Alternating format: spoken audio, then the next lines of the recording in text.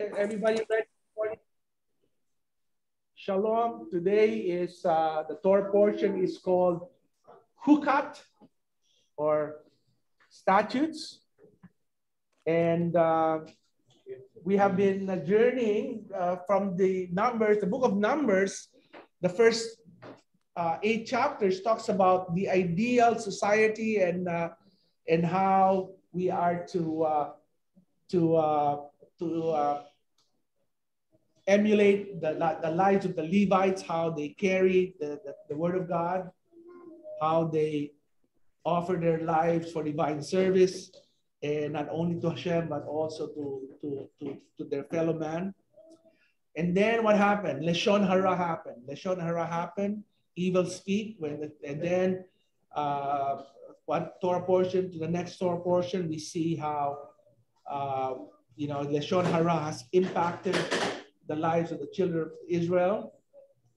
And what's interesting is the Torah portion Chukat is literally 38 years. So in other words, God literally skipped from the incident of Korah, the rebellion of Korah, after they rejected the land. And the next 38 years, God does not record anything about what happened to them. And now it skips back.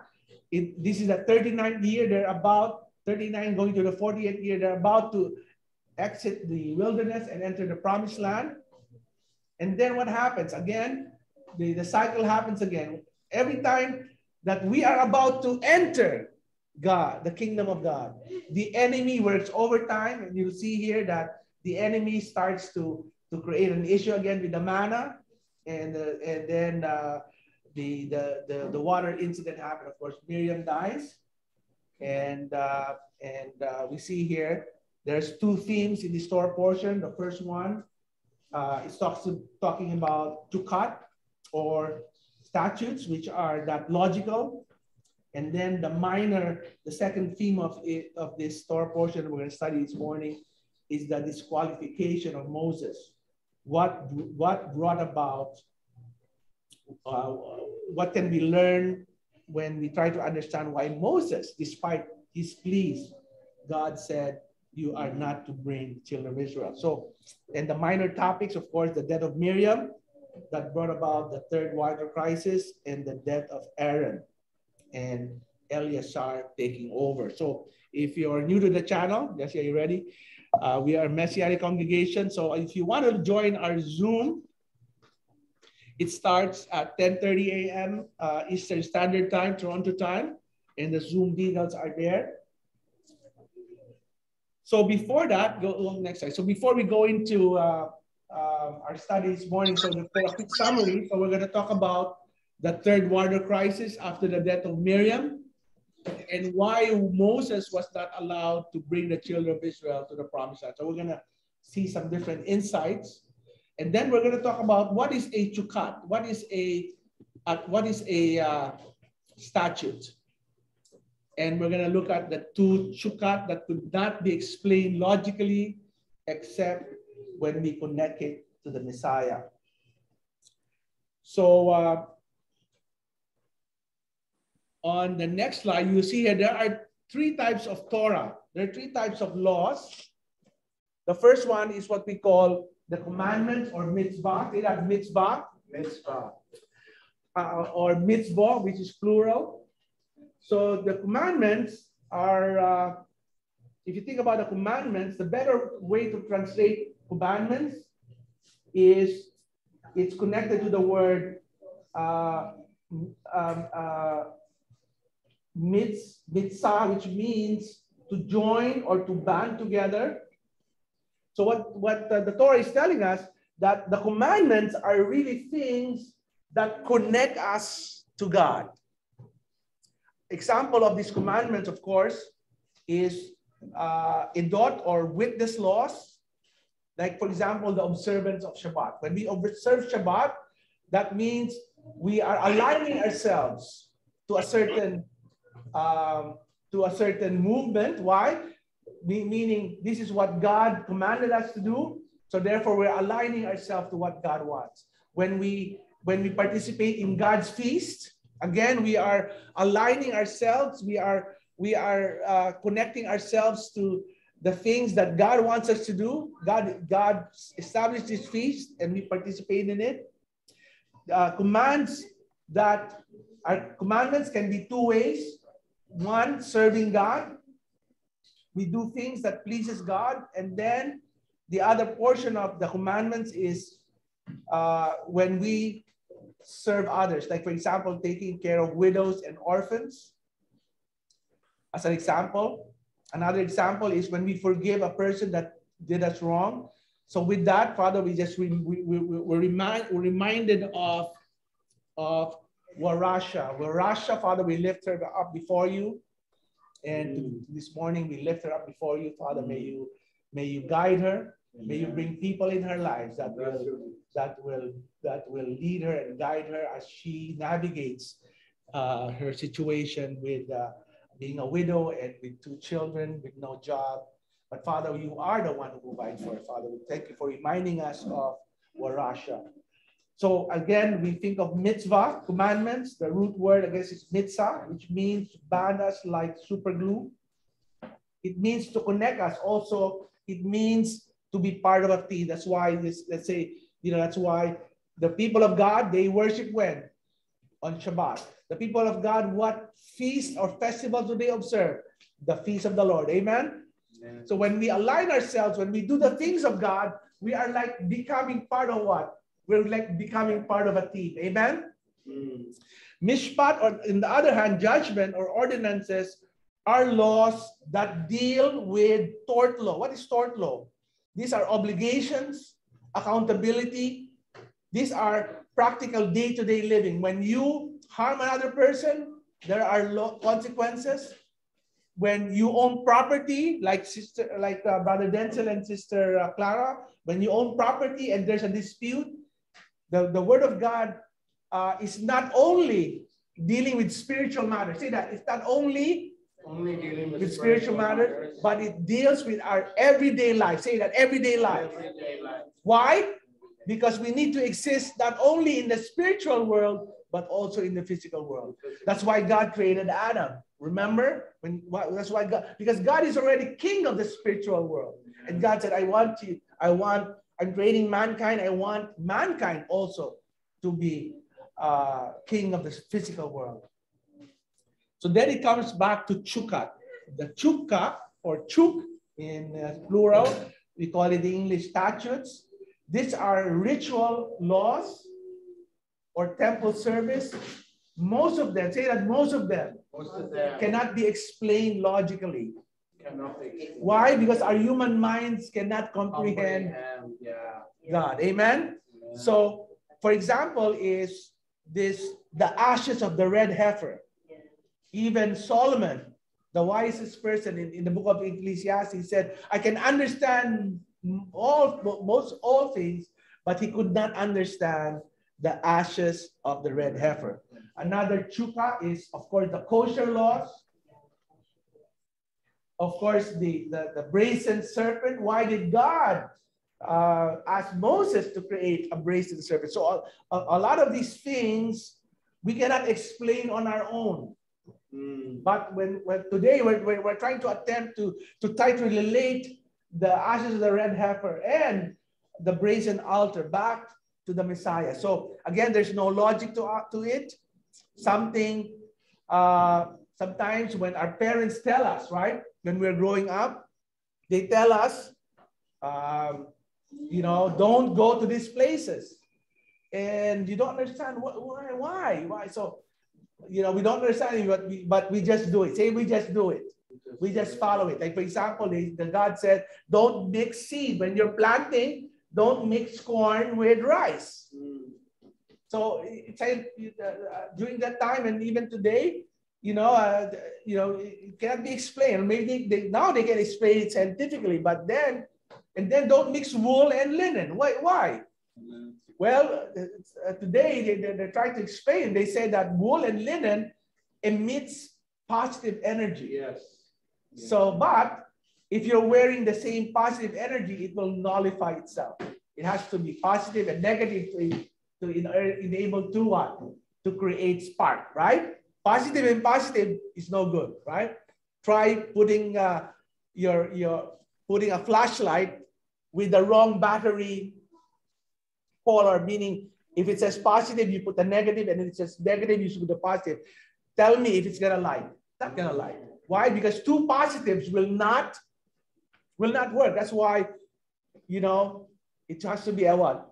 A male and a female. Amen. Are you with me? So anyway, so Chukat are things that cannot be explained, and we're going to talk about the Chukat. But before we go into the next slide, before we go into the Chukat, we're going to explain first why Moses was not allowed to enter the promised land. So here, or was not allowed to bring the children of Israel to the promised land. So if you remember, the first water crisis, when was the first water crisis happen? The first water crisis happened, say that 3 days after leaving Egypt. So they went to the river, they crossed the Red Sea, they went to the wilderness of Sur, and what happened? 3 days later in the wilderness, they found no water. And then what happened?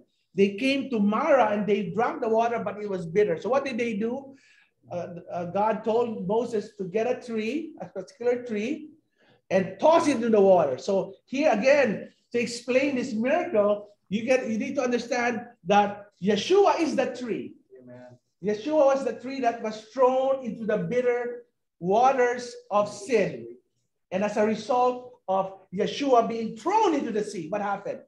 The water became sweet. Amen. So again, pointing back to Yeshua. So that's the first water crisis. Guess what? When was the next water crisis? Go to the next slide. The second water crisis happened. What happened? When? 3 days after they left Mara. What happened? And again, the congregation of children of Israel went from the wilderness of sin after their journeys, according to the commandment of the Lord, and pitched in Rephidim. In Rephidim, again, there was no water. Why 3 days? Why? Because when they filled their vats with water, guess what? It was only good for 3 days. So after the third day, there's the second water crisis. And what did God command Moses? And God said to Moses, go to the rock. Say that, go to the rock. A particular rock. And he said to Moses, I want you to strike the rock. So Moses struck the rock, and what happened? The water gushed. Amen. So you would think that third water crisis will happen when? 3 days later. But no, go to the next slide. So what happened is, for 39 years, see that for 39 years, after the second water crisis, instead of 3 days, 39 years later, in Numbers chapter 20, verse 1 to 4, and the children of Israel, when the whole congregation came into the wilderness of Sin on the first month, and the people abode in Kadesh, Miriam died there and was buried there. Verse 2, and there was no water for the congregation, and they assembled themselves together against Moses. So here, go to the next slide. So here we see here the third water crisis was 39 years later. So where were they getting the water? So the question is, where did the water come from? So it says there that the clue is in verse where it says there, Miriam's well is actually the rock. Say that, the rock. Yeshua that followed him or followed them in the journey in the wilderness. And it's somehow connected to Miriam. Why? Because this rock, Miriam danced before the rock. And somehow the rock, the water flowed because of Miriam. So in 1 Corinthians chapter 10, again, this is the oral Torah. Paul is quoting the oral Torah. He says that in the connection with the cloud and with the sea, they were all immersed, baptized themselves in Moshe, and they all ate from the same food from the Spirit. And verse 4, and they all drank from the same drink from the Spirit, for they drank from the Spirit-sent rock, which followed them, and that rock was who? The rock was the Messiah. So Yeshua was the rock that followed them all around for 39 years. the rock was following them. Amen. So Miriam died, and the punishment for Moses striking the rock instead of speaking to it, and it results he's not going to take Israel into the promised land. Now in the next Torah portion, but not now, maybe the next few Torah portion, by Canaan, Moses begged, it says there, 515 times to Hashem to allow him to enter the promised land. Yeah. The gematria of the word Vayet Canaan is 515. Why does Moses have to beg? Think about it. Many times. He could have just prayed, I have asked, I have requested, but he was refused. It's a very big teaching in Judaism. Why? Because it says here, in Judaism, they don't pray for the dead, but what they do is they go to the grave of a righteous person, and they said to God, God, by the merit of, let's say, for Isaac, please grant my prayer. Or they go to the grave of Rachel. If they're barren, they go to the grave of Rachel and say, God, by the merit of Rachel, give me a child. But they don't pray to the dead. They don't pray to the dead person. They're praying, they're reminding God of what this person has done. So it's a very simple concept. Why? Because we do the same. Because Yeshua said, what did Yeshua say? Pray in what? In this name. So it's not a Christian doctrine. It's embedded in Judaism. Remember, the very first person that prayed, remember, in the Torah was Abraham. Say that, Abraham. When Abimelech prayed for healing because he needed healing. So Abraham prayed in behalf of Abimelech. And as a result, Abimelech had a child, right? Are you still with me so far? So to do that, you'll need to be online.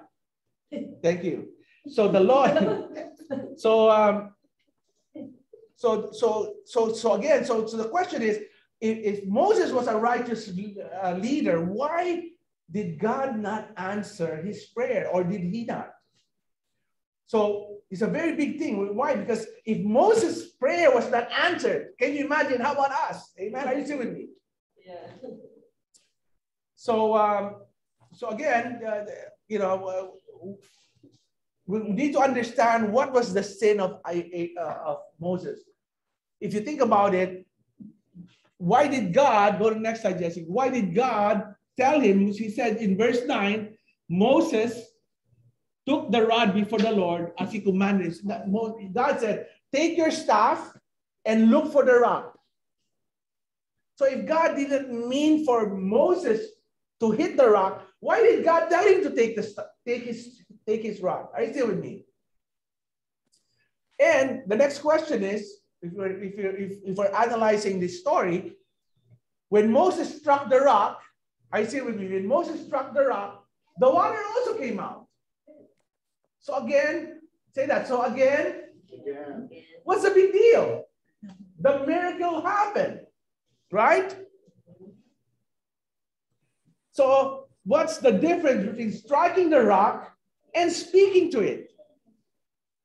It resulted in a miracle. Another mind-boggling question. Remember, they were literally at the edge, say that, at the edge of the promised land. Okay. Days away, very close. Again, where are we living today? We are living in the last of the last days. And the enemy will try to disqualify us. In the oral Torah, it says there that it's not in the Bible that Moses was begging God, I have served you for 40 years. Can you not let this pass? Can I not cross with the children of Israel? He was also saying to God, God, don't make me Moses anymore. Just make me like an ordinary citizen. Just let me let me go to the promised land. And finally, the last plea of Moses. Okay, if I'm not going to go there alive, then I die here, but carry my body to the promised land. So that's how much Moses wanted it. I say with me. So again here, the question is, Moses was begging. Like I said, you know, Ekana means begging. Moses was begging in the like, and God, it almost like saying, God, you know, I didn't ask for a salary for 40 years. This is the only thing I'm asking. So if you think about it, what's the big deal again? That Moses struck the rock instead of speaking to the rock. So here's some insights from some of the sages. It says there, Moses, what is the sin of Moses? One of the sin of Moses really is he had anger issues. Say that he had anger issues. Why? Because, you know, Miriam just died, and Aaron and him, they were mourning. And then he hears these people complaining about the water, complaining about no water, and then complaining about later on they will be complaining of the manna, but here they were complaining about the water. You know, so what happened? So Moses then he took his staff.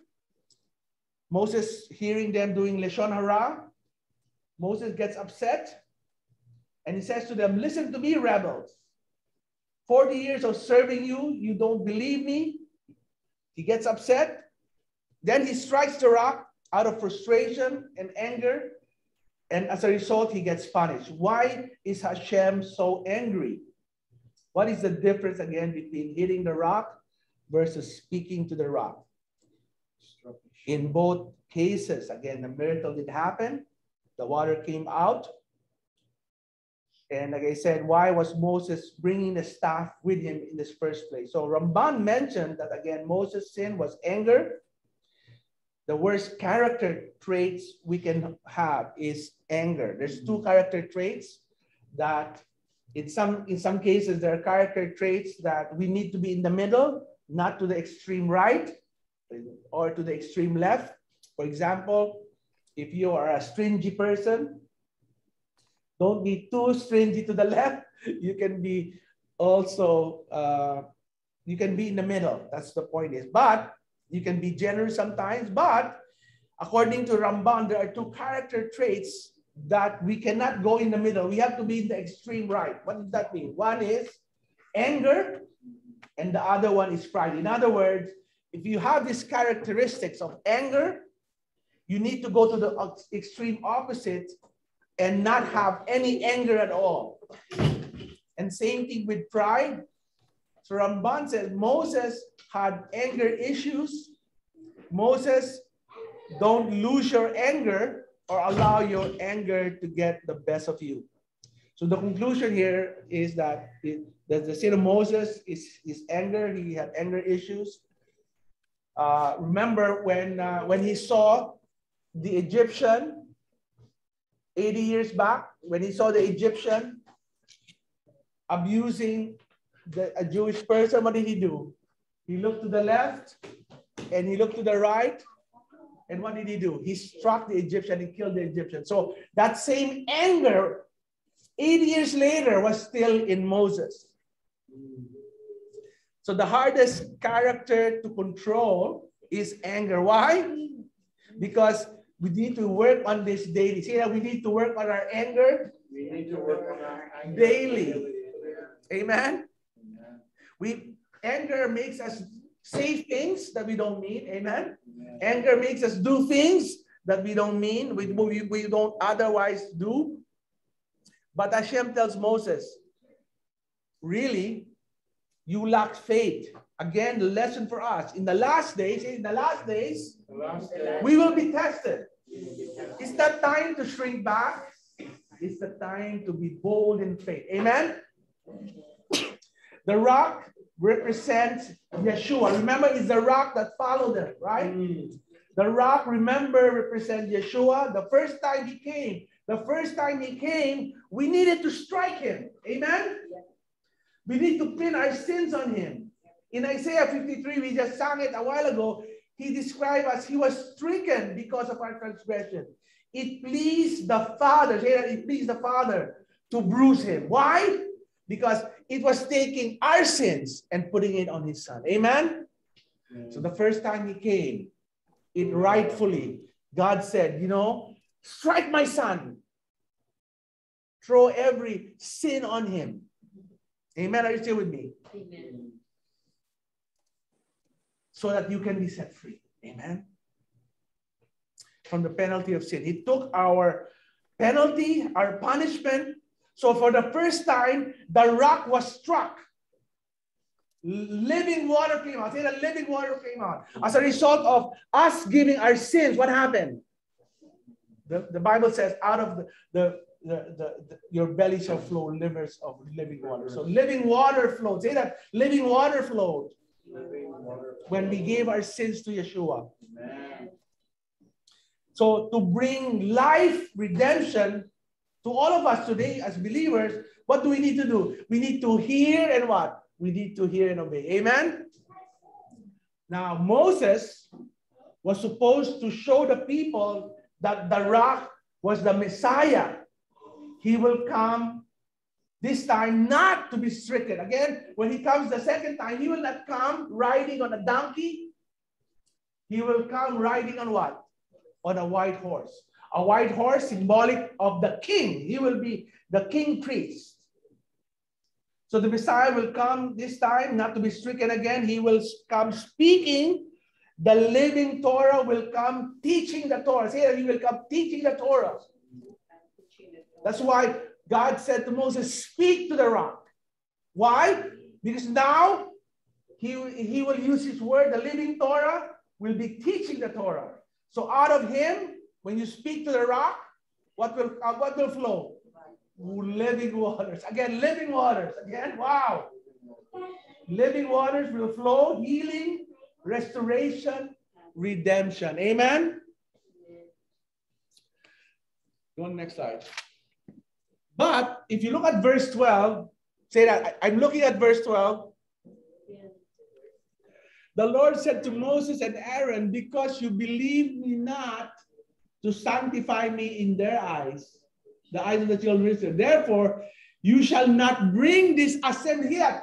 You shall not bring this assembly into the land which I have given them. Say that. You shall not bring this assembly. So that's a very profound, because God didn't tell Moses, you're not going to the promised land. He didn't say that. Are you still with me? What did he say? You shall not bring this assembly. Are you still with me? Moses didn't get 100% rejection. Hashem says, he accepted your prayer. You will not go to the land of Israel, not now, but later. Say that. In their Jewish writing, say that. In their Jewish writing, they said that Moses will go to the promised land with Messiah, say that, with the Mashiach, and Elijah. In their Jewish writing, say that, in their Jewish writing.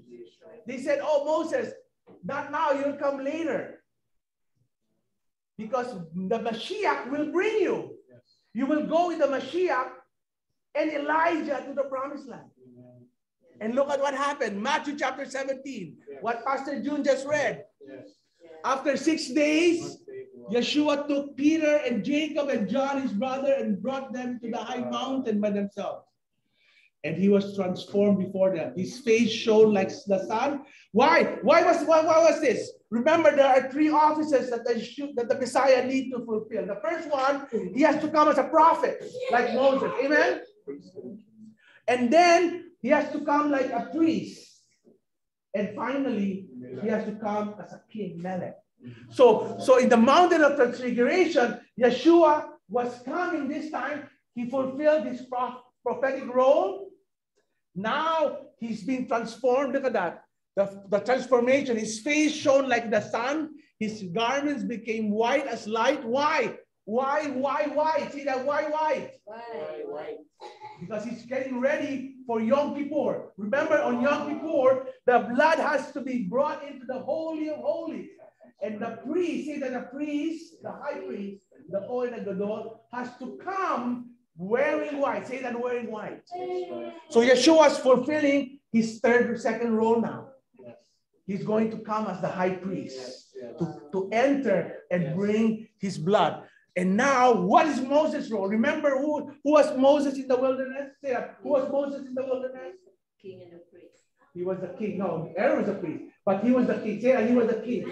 So he's considered saying, so now in the mountain of transfiguration, we see here prophetically Yeshua being the high priest, Elijah representing the prophet, and then Moses, say that, Moses proclaiming Melech, the king.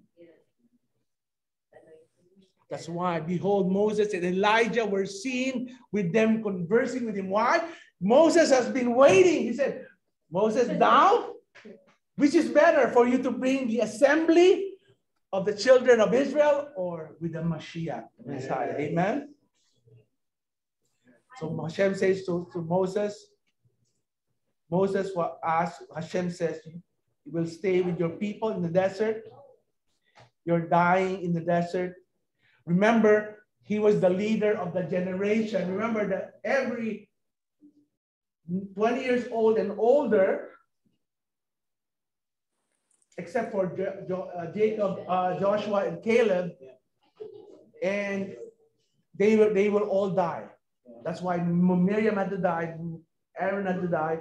But you see, what God was saying, Moses, you need to stay behind because this is the generation. You will die with him. You will stay with them in the wilderness. Why? Because all that generation stayed in the wilderness. So as a good leader, Moses says, God says to him, your people in the desert, you're dying with them. You will stay with that generation. You are their rabbi. You are their teacher. Your congregations will die in the desert. You will die with them. This is why the true leaders stay with their people. Amen? Amen. Anyway, there's another side of that. Okay? Okay, so we're gonna fast forward. We're not gonna talk about the death of Aaron, not this time, but we're gonna go to the verse relating on next. We're going to talk about the red heifer. Say that, the red heifer. We're gonna talk about the red heifer. So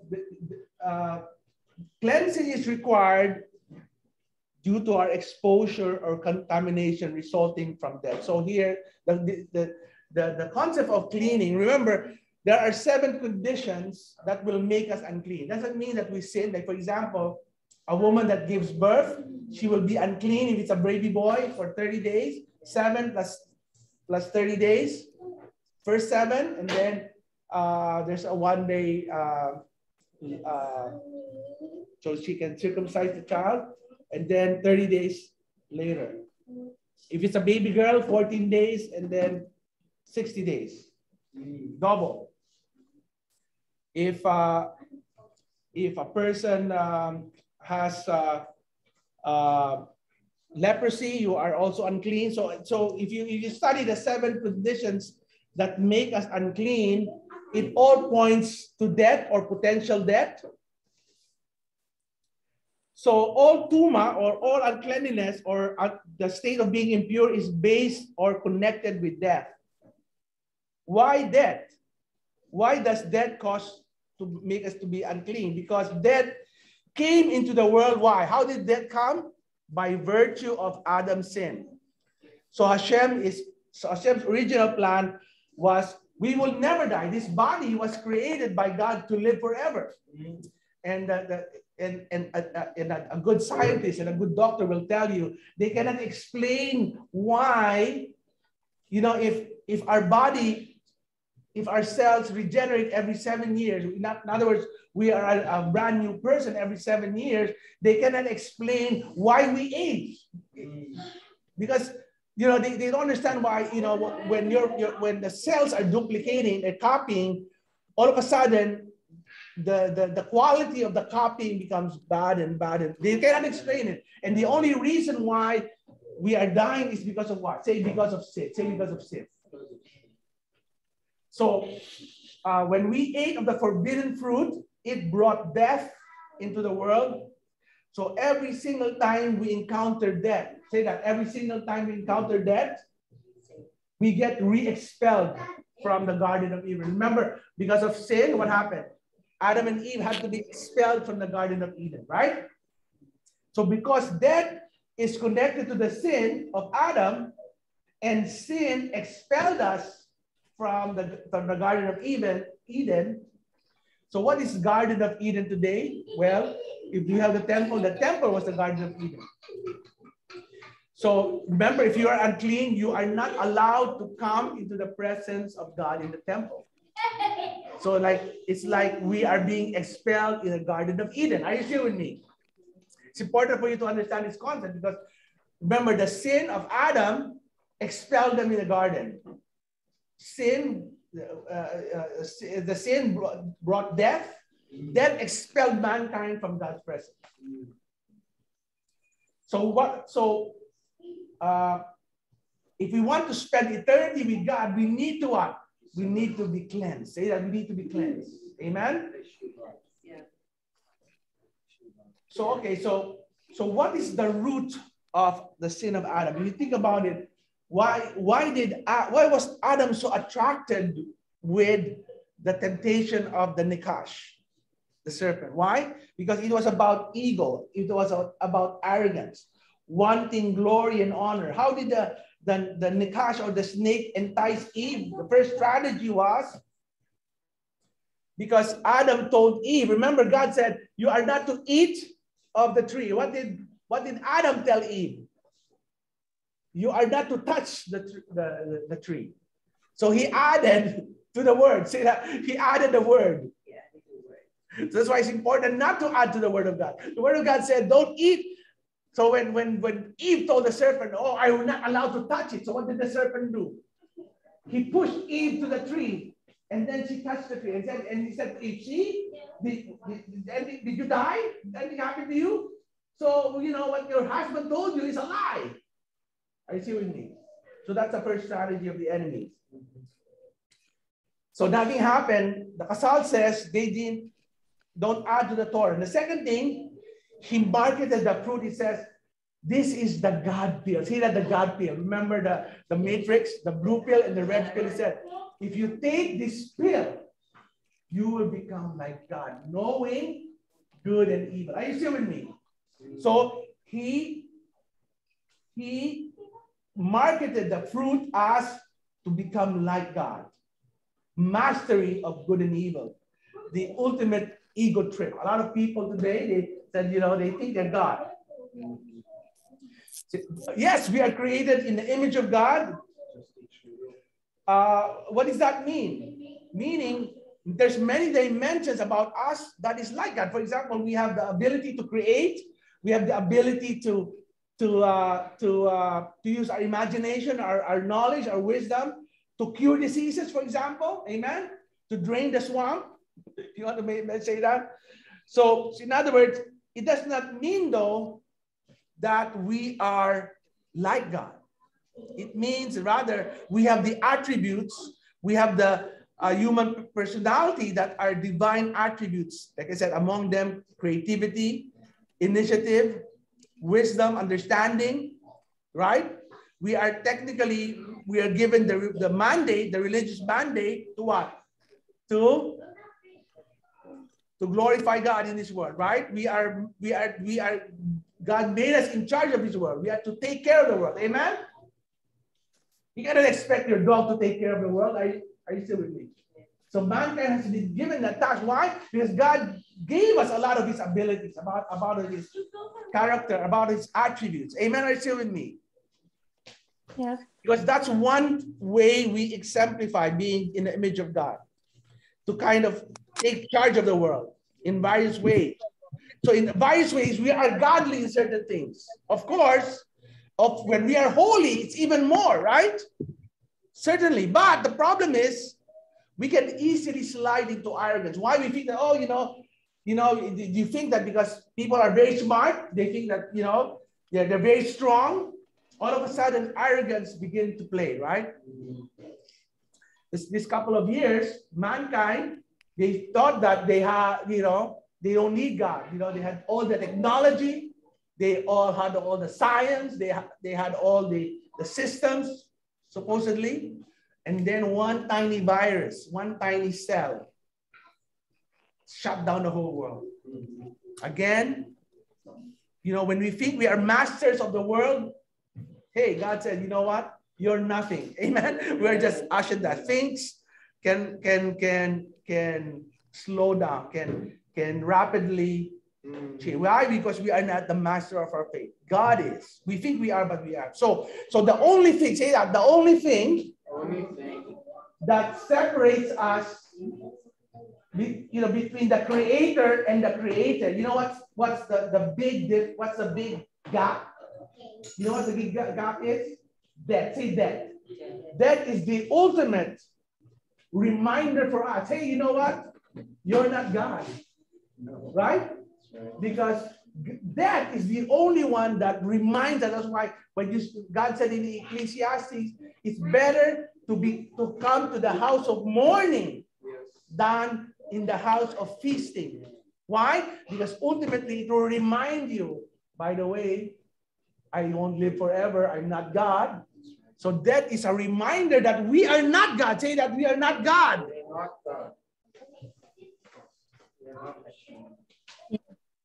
So death can be seen not so much as a punishment by God, but really a reminder that we are not God. Amen?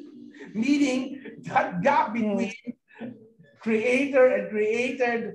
We have so many godly attributes, yes? But, say that, but we are not God. Amen? So the attributes, so now what will make us God is if we are able, we don't live forever, but if we are able, so the ultimate connection of impurity is death. Death is connected to sin. At the Garden of Eden, that requires expulsion from the garden, which was equal to the temple today. It is connected ultimately to arrogance, ego, thinking we are masters of our faith. And it is that ultimately reminds us that we are not, and explains why, if that comes to the world because of arrogance, why the purification rituals that liberate us from death are rituals of humility. Think about that. A person touching a dead body, again, what must we do if we touch a dead body? The ashes of red heifer is sprinkled on you on the 3rd day and on the 7th day. And then after you're sprinkled, the next thing you need to do is you need to go into a mikvah or a baptism. And then when you do that, you will be clean in the evening. Say that you will be clean in the evening. So the ceremony, so if you go to the next slide, go back. So the mikvah or baptism today, the concept of baptism is not the concept that the Christians believe. It's not a one-time thing. Baptism happens sometimes daily, monthly, yearly. It's always happening. Why? Because we're constantly in Yeshua. Amen. We're constantly dying to self. Amen. So mikvah, the sprinkling of the red heifer, of course, it's suspended today. Ashes is said to be the greatest symbol of humility.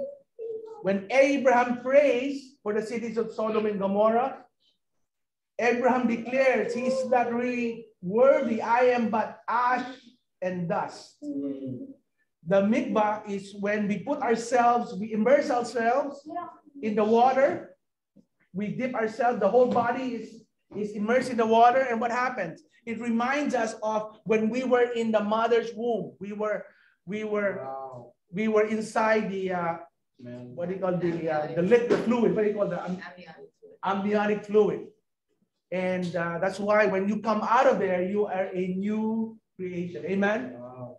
So it again, very, very, very, we are not only humble, but we are recreated. You see the correlation here. If death comes in the world because of arrogance, pride, and ego, therefore I'm expelled from the garden. I now get purified and readmitted by how? By humility, by modesty, by submission. This is the idea of the ashes. This is precisely why we obliterate the ego and our arrogance. We achieve immortality. Can you imagine? Listen, guys. Can you imagine if we are to enter heaven and we still have a lot of our ego with us? Can you imagine when God stands up from his throne? Guess what? You will probably, then people will try to race and try to sit on God's throne. Amen? God will not have that. Say that God will not have that. Not going to happen. Not going to happen. So let's talk about the red heifer. Go next. So the red heifer, in Numbers chapter 19, Sister Ellen read it to us. It's a very good read.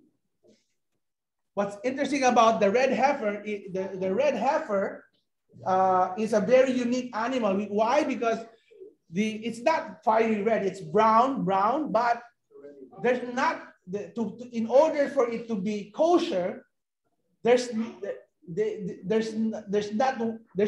only allow one black hair, but all the rest should be red. If there's more than one, it disqualifies the animal.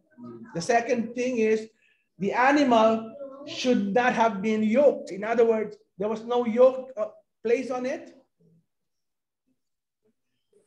It should be unblemished without any white or black spots, no defects, no wound, no injury, not used to carry any yoke. It was the only sacrifice that specifically required the animal of a particular color. Remember, you can bring any animal as long as there's no blemish, a kosher animal, a cow, any color. But the red heifer is the only one. Extremely rare. Say extremely rare. And it brings it to Eleazar. It'll be interesting that the Eleazar is the one administering the red heifer. Interesting. Why? Because remember in the story of Abraham sending his servant to find a bride for Isaac. Who did he send? It's not mentioned, but the servant there is Eleazar, supposedly representing the Ruach HaKodesh. So here, the Ruach HaKodesh is the one administering the red heifer. And what's unique about this red heifer, it's the only sacrifice. See, that's the only sacrifice that is done outside of the temple. Normally, the sacrifice happens on the temple, on the altar. But this one is taken out. You know where they take the red heifer? They take it to the Mount of Olives. Say that, the Mount of Olives. Yes. Say wow. Say wow. Wow. Amen. And not only that, when the animal is slaughtered, the animal has to be facing the temple. In other words, the animal, the red heifer, he's standing and facing the temple, and then his throat is slashed. Yeah. And as they burn the red heifer, they would go to the next slide. They would start throwing cedar wood. They would start throwing hyssop. They would start throwing hyssop. What is that reminding us of?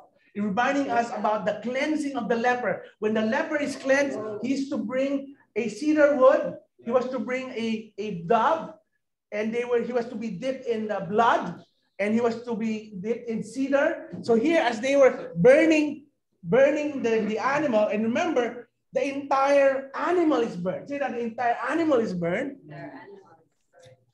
And not only that, when they collect the blood, as it's being burned, as they collect the blood, they will sprinkle the blood 7 times in front. Say that, in front of the temple. 7 times. Why 7 times? So I prayed about this. And then why 7 times? Why? Because 7 times, see that 7 times, Yeshua spilled his blood. The first time was when the high priest slapped him, or the servant of the high priest slapped Yeshua. Blood spilled. And the second time is when they were banging him, when the soldiers were banging him. And then the third time is when they whipped him, 39 lashes. The fourth time is when they put nails on his arms. The fifth time, yes, the crown of thorns is the fourth one. Is the fourth one? Yeah. Okay, the fifth one is when they put nails on his arms and they put nails on his feet, the sixth time. And then the final one is when they struck him on the side. Yeah. That's the seventh one. Amen. And blood and water came out. Amen. So here, okay, let's go to Yeshua. Go to the next slide. So here, then the ashes again in the altar, when the burnt offering is offered, they take the ashes and they disregard the ashes. They take it somewhere. But here, what they do, they collect the entire ashes. And also the entire animal, say the entire animal is burned. Not anything is taken. Even the dung, say that even the dung. Everything is burned. And then they collect the ashes. And then when they collect the ashes, can you imagine this big heifer? They collect all the ashes and then they keep it. And then they distribute it all over Israel, because remember, the cleansing happens everywhere. And then when a person gets contaminated with a dead body, gets exposed, remember, the highest tuma or the highest uncleanliness is death, right? If you touch a dead body of your relative, then you'll be unclean for 7 days. So to be clean, what happens is you come before the priest. He will get a living water, put it in a bowl. He will put ashes, and he will sprinkle you on the third day. Say he will sprinkle you on the third day. You come back. You come on the 7th day. They will sprinkle you again on the 7th day. And then on that 7th day, you go to a mikvah. And in the morning of the 7th day, on the evening of the 7th day, which is the night 8th day, you are clean. Amen. Are you still with me? Yeah. Okay. So that's the. Now let's go to the next slide, Jesse. So now here we see here that the red heifer is like Yeshua. Why? Because there should not be any what? Not any blemish. Yeah. Amen.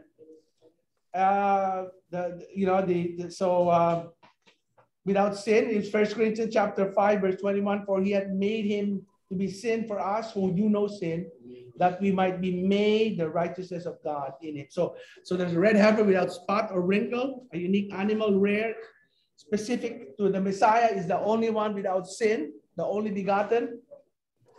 So like I said, the entire animal, go to the next slide, is sacrificed. Yeshua was sacrificed. Not one of his bones were broken. Amen. He was slain outside. Go next slide. He was slain outside, facing the Mount of Olives, facing the temple. That's why when the soldier was standing beside Yeshua, they saw the curtain of the temples ripped in two when he said it is finished. Why were they able to see that? Why? Because they were facing the temple. So here you see here, as the red heifer is facing the temple, so was Yeshua was facing the temple, the Mount of Olives, the exact crucifixion site of Messiah. Slain outside the camp, facing the temple, the Holy of Holies. Yeshua was crucified outside the temple, facing it. The blood of the red heifer sprinkled 7 times towards the temple. Yeshua's blood poured towards the temple. Yeshua's blood sprinkled 7 times. Amen. Ashes mixed in water cleanse the person. Yeshua is the living water. If you confess your sins, amen, he will cleanse us. So it says here in 1 Peter chapter 1, verse 2, elect according to the foreknowledge of God the Father, through the sanctification of his Spirit, unto obedience, the sprinkling of the blood of Yeshua the Messiah. Grace unto you and peace be multiplied. Hebrews chapter 12, 24. And to Yeshua, the mediator of the new covenant, and the blood of the sprinkling of that speaketh better things than Abel. Revelation chapter 1, and Yeshua the Messiah, who is the faithful witness, the first begotten from the dead, the prince of the kings of the earth, unto him that loved us and washed us from his own blood. So the red heifer is administered. Go to the next slide, Leslie. So here, go to the next slide. The person that touches the dead body. So what happened? Like I said, the third day, he comes before the priest, he's sprinkled. The seventh day, he's sprinkled again. And then on the seventh day, he also goes to a mikvah, and then he is clean. So go to the next slide. So here we see here that there's a prophecy in Daniel that there's going to be a third temple. Daniel chapter 9. Knowing therefore, understand that from the going forth of the commandment to restore and to rebuild Jerusalem unto the Messiah, the prince, will be 7 weeks, 62 weeks. The street shall be built again, and the walls even in troubled times. So he's talking about the third temple, and at least in Ezekiel, what we sang this morning is that, therefore I will take you from among the heathen and gather you out of all the countries. I will bring you into your own land. Then will I sprinkle clean water upon you. So here it's a prophetic picture of the messianic rule, when Yeshua will rule and reign on the 7th year, the 7th millennia. And he will sprinkle water upon you, and you will be clean from all your filthiness and from your idols, and I will cleanse you. Verse 26, and a new heart will I give you, and a new spirit will I put within you. And I will take away the stony heart of your flesh, and will give you a heart of flesh, and put my spirit in you, and cause you to walk in my statutes, and you shall keep my judgments and do them. And you shall dwell in the land of your father that I gave your fathers, and you shall be my people, and you shall be my God. Go next slide. So here we see here that we are living in the 6th millennia from Adam. What happened on the third day? On the 3rd millennia, what happened? Moses came in. What Moses represent? Moses represents the giving of the written word. Say that, the written Torah. Yep. So the written Torah came. It was sprinkled. The word of God was spoken. And now we are waiting for the Ezekiel prophecy, chapter 36, where he talks about that there will come a time when he will come and he will sprinkle us on the 7th year, or the 7th millennium. Go next slide. So go next slide. See here, we connect that Moses gave them the Torah. That's the first sprinkling. And then Yeshua will rule and reign from Revelation chapter 20. He will rule and reign for 1,000 years. He will teach the Torah to the nation. He will baptize us with his word, and the word will now become not the written word, but the living word in our hearts. Amen? So you can see here the connection of the red heifer to Yeshua. Go next slide. So we're running out of time. So now we're going to connect the brazen serpent. So what happened is the children of Israel, the new generation, so as they are about to enter the promised land, again, the enemy is trying to create controversy. So they started to complain. What did they complain about? This time it was not water. They were complaining about the manna. See that? They were complaining again. See that? They were complaining again about the manna. So what does the manna represent? The manna represents Yeshua, the living word. So they're complaining about the Torah. See that? They're complaining about the Torah. In the last days, people will be complaining about the Torah. They said, "Oh, the Torah is done away with. You're putting burden upon yourself." Remember, the word of God, the law, is only a burden if you are doing it out of obligation. But if you're doing it out of the love of God, then it is not law. Say that, it is not law. It is love. Say that, it is love. Say that, it's love. Amen. Amen. So a lot of people don't understand, it's not salvation. We're talking about salvation here. Salvation can only come through Yeshua. Most people don't want this. But if you want to serve God in your life, if you love God and you want to demonstrate your love for him, what do you need to do? You need to follow his word. What do you need to do? Do you need to get the Book of Mormon and understand what it is to be a good person? Or do you get the book of Socrates, understand Greek philosophy? Or you're going to get the book of Buddha? No, we're going to go to the Word of God, the Word of God. Word of God. Amen. Amen. And we're going to follow the Word. Why? Because we love, not because of anything else. Remember, if our motives are wrong, God doesn't want us in heaven. Why? Because only the humble and the contrite heart. Amen. Only those that are obedient to his word. We can rule and reign with him. Amen? Amen. So here, the generation again start to murmur. We are living in the last days. People are murmuring against the Torah. Amen. But God said, no, listen. So God said, okay. Moses said to Moses, make yourself a fiery serpent and set upon a pole, and it shall be that everyone that was bitten, remember, because of their complaint, God raised a fiery serpent and bit them, and they died, and many died. And God said, okay, make the same. Listen, in the kingdom of God, God uses the same remedy for the problem. In other words, if you have a stab wound, God will use the same knife to heal you. Amen? So here God said, okay, there was a fiery serpent that's biting you. I'm going to create a fiery serpent, and when you look upon it, you will be saved. So here, Moses made a serpent from bronze. Bronze symbolizes what? Bronze symbolizes redemption. No, judgment. And judgment underneath the altar. Remember, silver is redemption, but bronze is judgment. So judgment upon the pole, but he that was bitten by the serpent, if you are bitten, anyone, when you look upon the serpent, you will live. So here, for thousands of years, say that for thousands of years, they don't understand why God made Moses create almost like an idol. In fact, in 1 Kings, you see there that King Hezekiah had to destroy that, had to melt that brazen image. Why? Because the people were worshiping that serpent. So they didn't understand. In 1 Kings, verse 18, chapter 18, Hosea destroyed this brazen serpent because people were worshiping it. They were calling it, they were calling it another god. So here, go to the next slide. So here, Yeshua finally explains it. He finally explains the purpose of the brazen altar. See that, the brazen altar.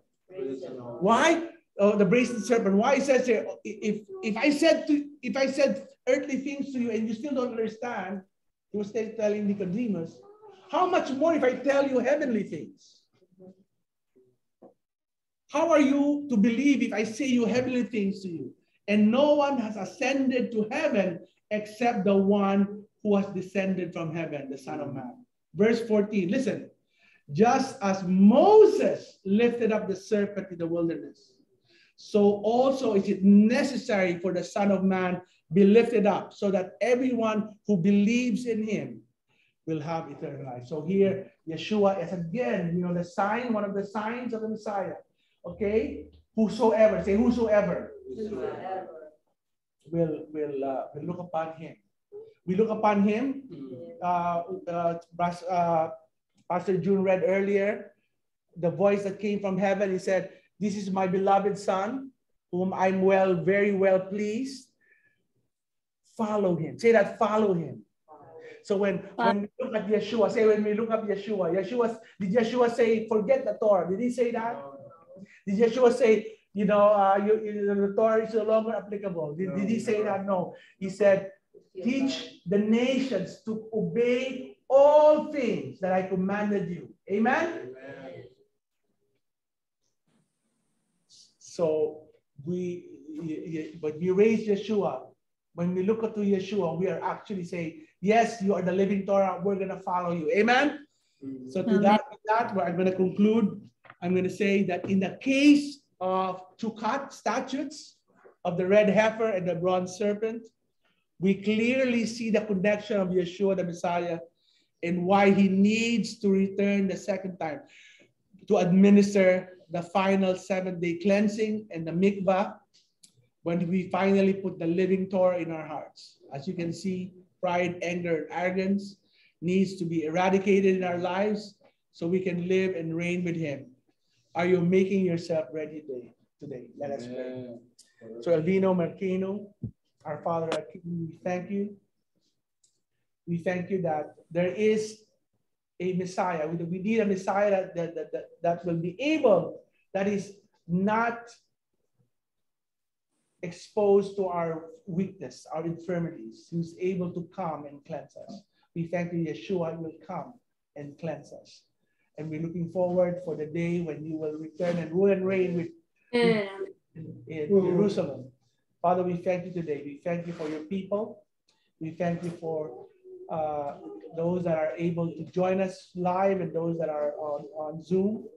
We thank you for those that are listening to this video.